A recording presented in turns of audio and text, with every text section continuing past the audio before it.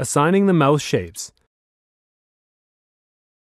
Now it's time to assign the detected mouth shape to your actual character mouth shapes layer.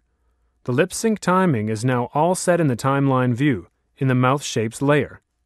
The automatic detection supports 7 sound mouth shapes and 1 silent mouth shape.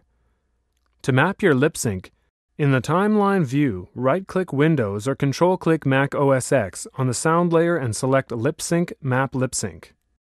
In the Mapping Lip Sync dialog box, choose the layer that contains your character's mouths in the Destination Layer drop-down menu.